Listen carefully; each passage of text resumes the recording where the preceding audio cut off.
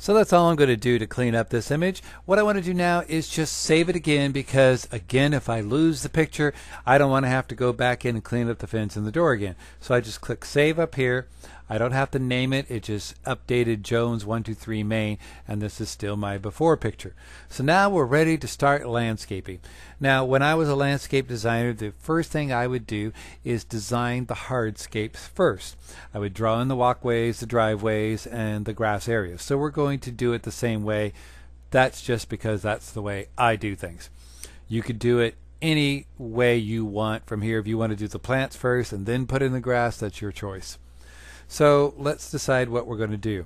First of all, I'm going to put pavers on this driveway. I'm going to bring the driveway out to the edge of the house here, and I'm going to expand the walkway up to the front door a little bit here. So that's what I want to do. I will start doing that. To do that, what you'll need to do is use the drawing tools to draw in where you want the pavers to go. So we'll go up here to the Define Area tool, and we'll click on it. Let's bring it on the screen. Again, this is one of the most important tools in the program. I recommend you watch the training movie about this particular tool, because you need to know how to use all these different features. I'm going to cover a few of them briefly here, but you definitely want to get the details. So I'm going to start right here at this corner. I'll click on that. I'll come out to here because I want the pavers to come off the screen. I will click here. And now I'm going to go over here because I want the pavers to end where the driveway is ending now. And I want it to come back up here to the garage. So I've just defined that area. Now I want to place pavers on it. I click on the GreenScapes library.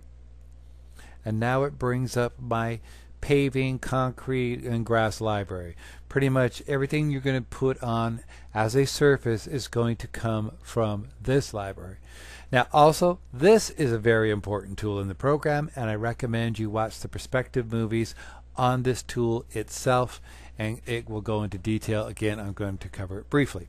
So if I want to put pavers on here, the first thing I need to do is select the manufacturer that I want to place on here. So if you scroll through here, you'll see all the different manufacturers. You know that many of them do say Belgard. That's because Belgard has many different regions. So if you're going to use a Belgard and say you're in Florida, you would select on Old Castle Coastal, because that's the Florida pavers. So let's pick one of these here. Let's say we're going to do a pattern that kind of matches the brick that's on the house. Let's look for something that's close to that. Let's try these brown ones here. We'll click on it, and it places those pavers on the driveway. Now you notice they don't look realistic because the perspective is just straight on. We need to adjust the perspective. To do that, we could click on these handles here, and I'm going to drag this handle over here so this line lines up with the edge of the pavers here, and you can see the perspective has already shifted on this.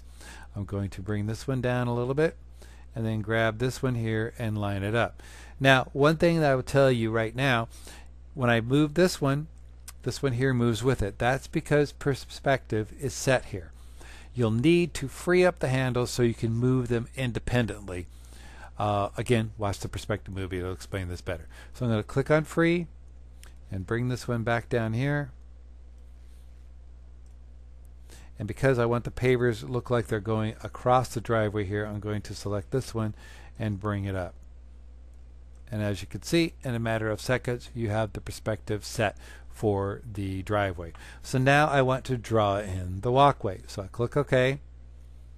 Well, before we do that, let's show you that you could change. Once I've got the perspective and the scale set, I can always go back in here into the library and change it to a totally different type of paver just by clicking on it. I don't like that one, but I'm just giving you an idea here.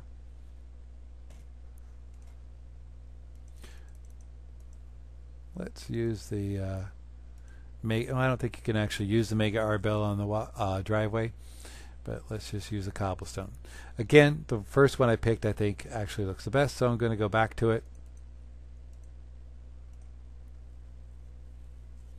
And now I'm going to click OK to leave this menu so that I can draw another area. And now I want to draw in this walkway that I want to expand out here. So again, I go back into the Define Area tools.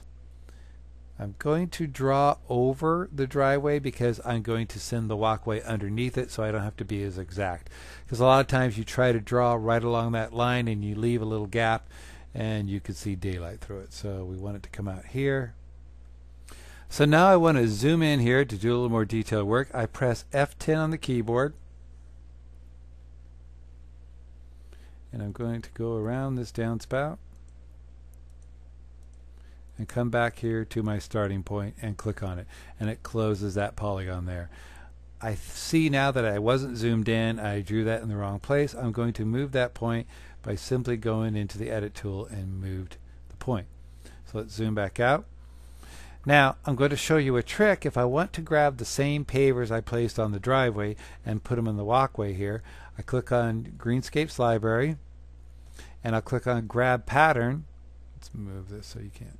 I'm going to, once I get the pointing finger here, I hold that over the area I want to grab so I don't have to go looking for that exact same paver, and click on it, and it places the paver in that defined area. Then I know I'm going to need to adjust the perspective on these. So I grab these handles and move them into place. Like so. So now we want to define a walkway going to this fence. So again, we just repeat the whole thing. We're going to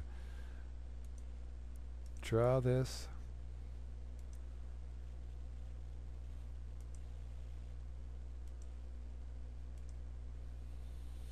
Now I want to adjust this point here because I didn't put enough perspective.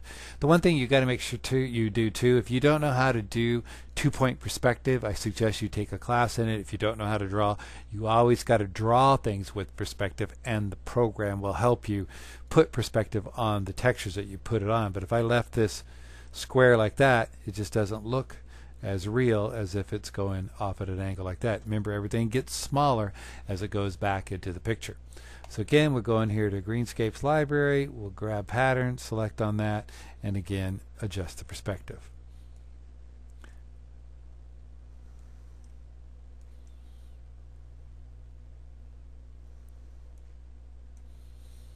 Once you're happy with it, simply click OK, and now we have the walkway and the driveway in the image. Now let's place some grass over in this area on the left of the image. First of all, I've decided I want to place a curved area here of grass going around like that so that I have room to put plants in here in front of the walkway and cover up these plants here. So there's a couple ways you could do it. First, you go to the drawing tools here. You can use the polygon tool and you can just draw it in and then adjust the points. But I have found in the past it's easier to get nice curved lines using the circle oval tool. So what I'm going to do is I'm just going to click here and drag this out here till I kind of get the shape that I want in the place that I want, about there. And then I could add to this shape by going back to the polygon tool, and I really want the grass to kind of come out this way. And are we down? I'll make sure I'm drawing to the bottom of the image here. And then we'll join this back up. You can see that there are a bunch of points here, but they're just going to go away when I put the grass on it. Now I'm going to move a couple points because I see this looks kind of squirrely over here.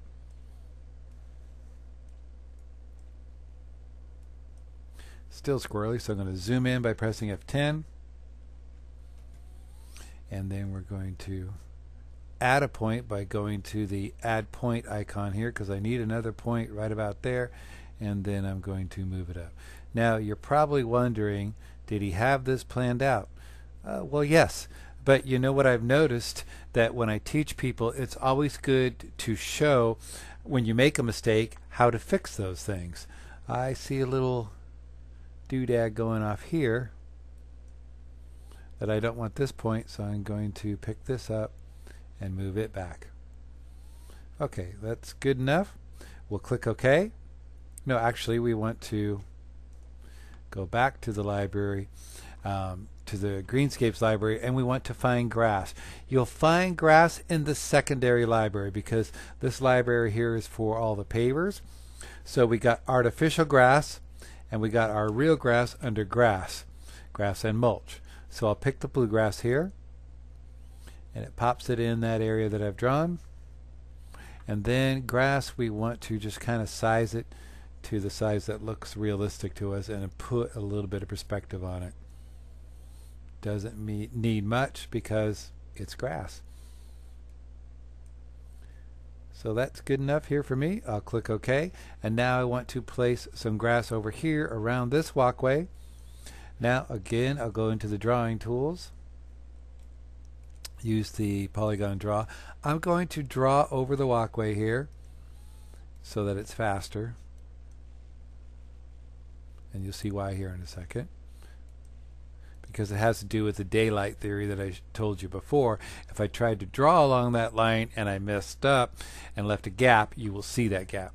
So I'll go back into the GreenScapes library. I want to grab grass, put a little perspective on it,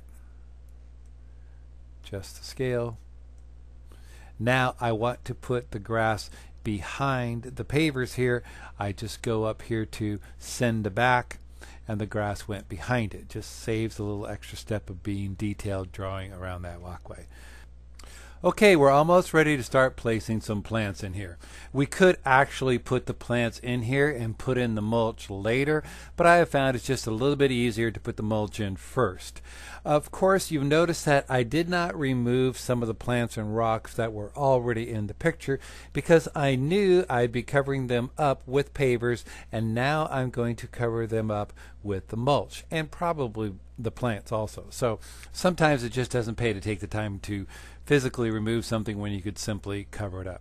So let's say we want to put some mulch or bark in here, and we want to put it all in the area where there's dirt and over these rocks and plants that are here, and also over here on this side of the image. So what I'm going to do is go into the Define Area tools again, and I'm just going to draw all over this area. And again, I'm not going to be too careful because I know I'm going to place the bark below the grass and below the paver. So I'm just going to cut across the grass here, and I'm going to go beyond the pavers. I get back to the point, I press enter to close that polygon. I'll click on GreenScapes library. I go here to the secondary library and again go down to grass and mulch. All I have to do is select on the color of mulch that I want. It places it in here. I'm going to scale it up a bit. Put a little bit of perspective on here, and that's pretty good for my mulch. Now I'm going to again do that trick where I'm going to send it to the back. So I go up here to back, click on that, and you see now it's behind the pavers and it's behind the grass. Makes it very simple and very quick to do it that way. Now we just need to do this section over here. I'm not even going to record it because I understand you've got how to draw things in by now. So now I'll just go to grab pattern, grab the mulch pattern. It pops it in there at the right scale. So now we're done with the mulch. Now we can add some plants to this image.